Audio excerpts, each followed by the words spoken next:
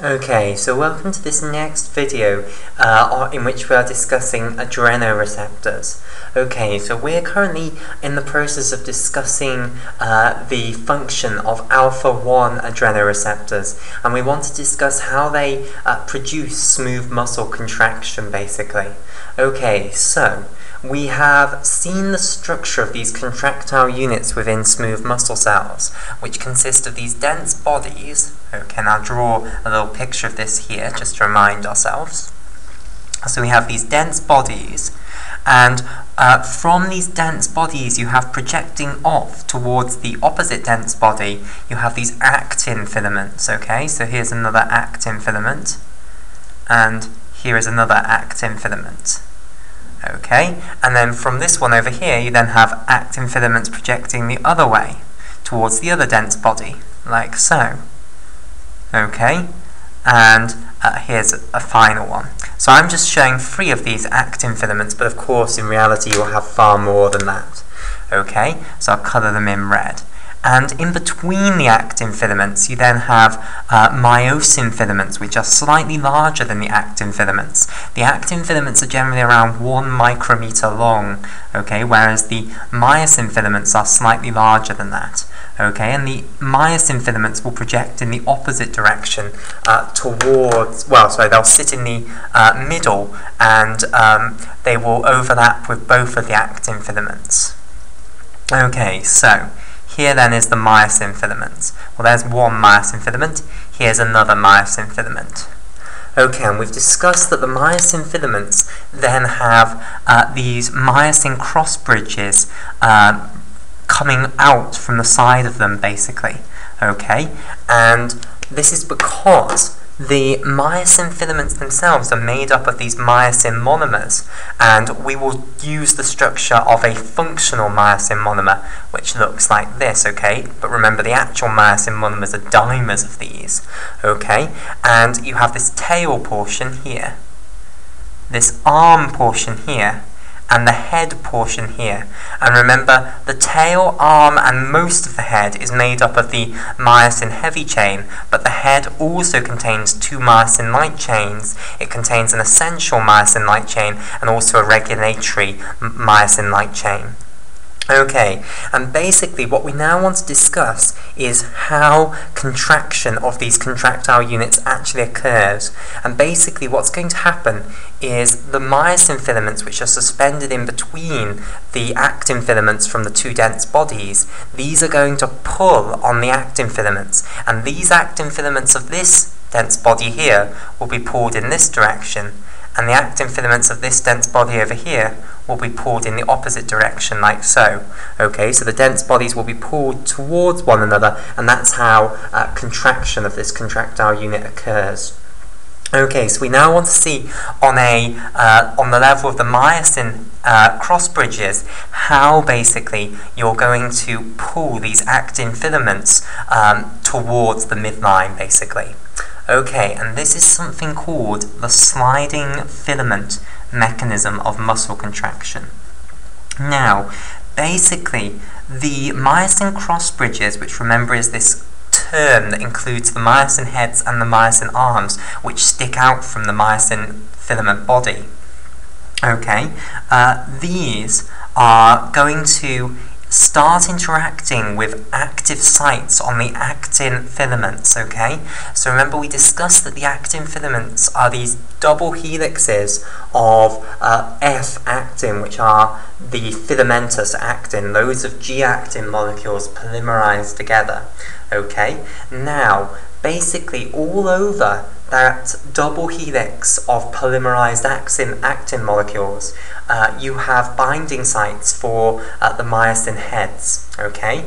And these are called the active sites of the myosin filaments. Now, where actually are these active sites of the myosin filament? Well, if I get my picture of the myosin filament back again, okay, here's our myosin filament. What I didn't tell you at the time was that actin filaments actually have ADP bound to them, okay? So all of these little actin monomers will have an ADP molecule bound to them, and it is believed that the ADP molecule that is bound to all of these actin monomers, that is the active site, basically. That's the site where the myosin head binds to the actin monomer.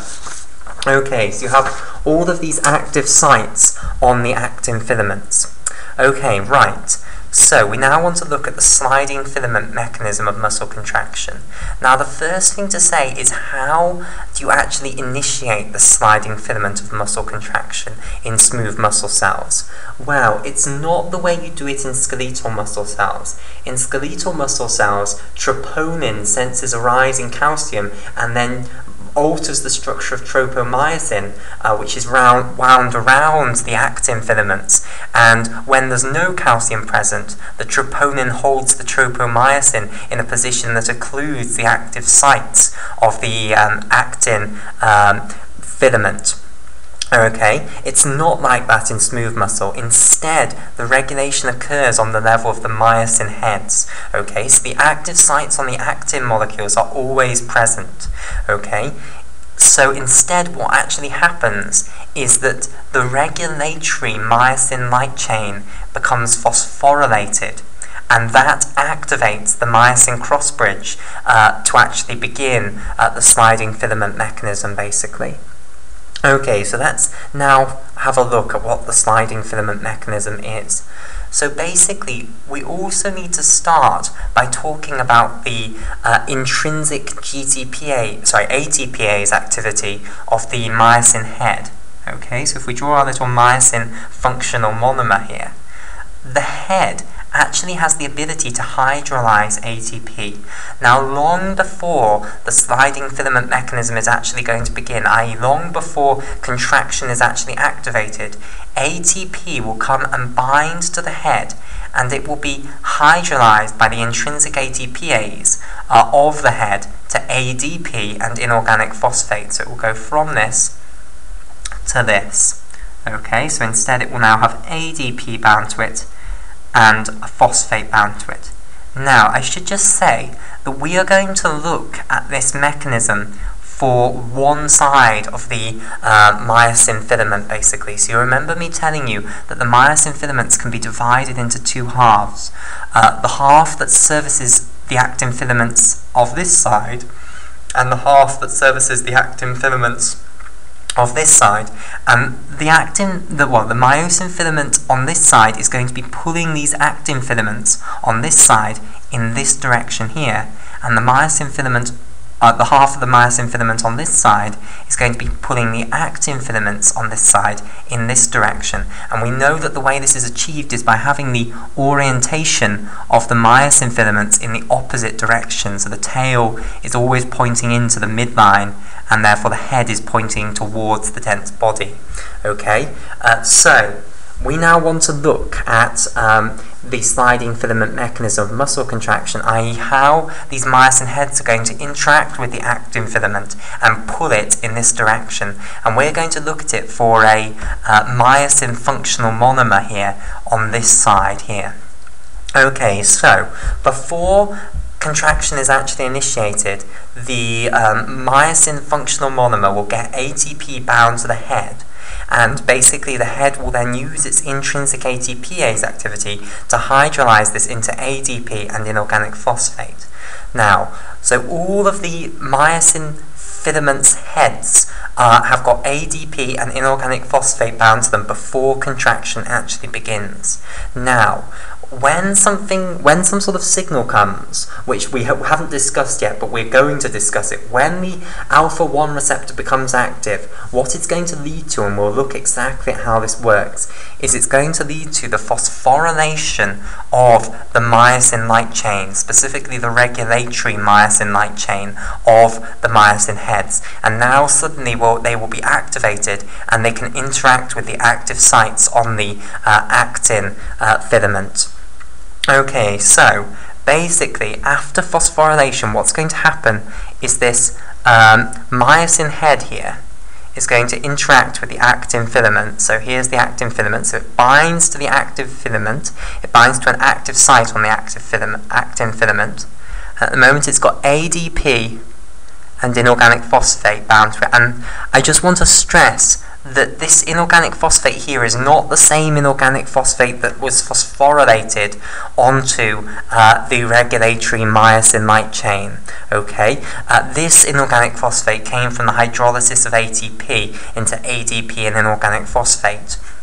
Okay, that was present even before the myosin subunit had been phosphorylated. Okay, so long before the myosin light chain regulatory portion had been phosphorylated, you already had this phosphate group on. So this phosphate group is not meant to represent the one that's been added on to the myosin light chain regulatory portion. Okay, right. What's now going to happen is something called the power stroke. Okay, so remember, we are looking at this on this side. Okay, we've got a myosin monomer here, which is bound to the actin filament, and it wants to pull the actin filament in this direction. So what's going to happen? Well, basically, you get what's known as the power stroke, which is where the myosin head tilts relative to the arm. Okay, so let me show this.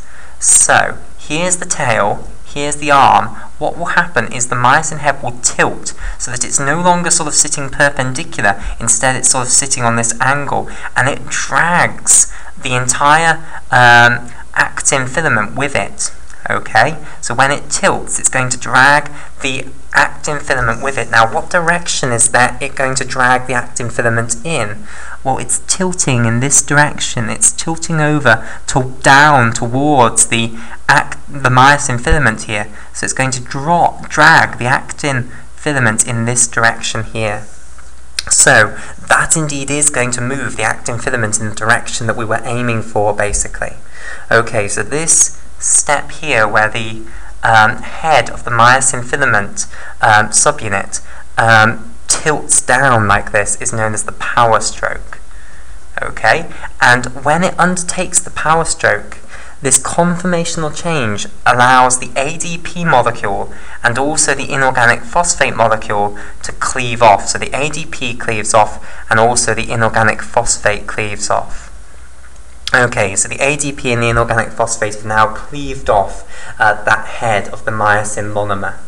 Okay, and now what will happen is, once the ADP and the inorganic phosphate have cleaved off, then that means this myosin head now has a binding site that is free for an ATP molecule to come in. So what will happen is an ATP molecule, the adenosine triphosphate, will come in here, it will bind to the myosin head, and when it does that, it causes the myosin head to cleave away from the active site on the actin filament that it was bound to. Okay, so it abandons the actin filament now, and the head is still currently in this tilted position relative to the arm here, like so, but now it's got an ATP molecule bound to it here, so this is ATP here, and then what will happen is the head will hydrolyze that ATP molecule to ADP and inorganic phosphate, and when it does that, it will retilt back to its original position. Okay, so here's the actin filament, and the actin filament is going to stay where it has been dragged to by the power stroke, basically. Meanwhile, what will happen is the head will now return to its original position, and now it will have ADP bound to it, and also an inorganic phosphate molecule bound to it. So here's the ADP, here's the inorganic phosphate. Okay, right, and then this myosin head combines to an active site of the actin filament again, and it will be able to go through the cycle again. So it's now capable of going back to this stage. But the important thing to understand is it will now bind to an active site that is further along than the active site that it bound to previously. So just to emphasize this, if we say this portion of the actin filament that I've just highlighted in blue is the active site that it originally bound to, then this active site is remaining here, and it will be now down here. Okay, so the next active site that this myosin head will bind to will be further along, somewhere down here, and this is how this myosin head is going to gradually move the actin filament inwards, basically. Now you can imagine that the same thing will happen but in reverse on this side, so the reflection of what's happening over here will happen over there, and it will be moving this actin filament in this direction. So the overall result is that these myosin functional monomers are moving the actin filaments into the midline, towards the midline, and that's going to drag these two dense bodies towards one another. Okay, and of course you won't just have two myosin monomers, you'll have these all over the place, and they'll all be working continuously to move the actin filaments inwards and dragging the dense bodies in. And when this happens for all of these contractile units between all of the dense bodies within the smooth muscle cell, then the entire smooth muscle cell is going to be contracted in, and that's how a smooth muscle cell contracts. So what we now need to turn our attention to is how activating the alpha-1 receptors leads to the activation of this contraction. And we know what activates the contraction.